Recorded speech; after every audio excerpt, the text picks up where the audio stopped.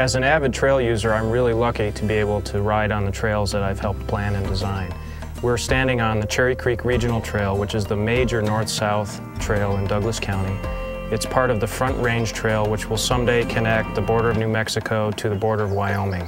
This particular trail, the Cherry Creek Trail, will go from Castlewood Canyon State Park all the way to Cherry Creek State Park, about 22 miles.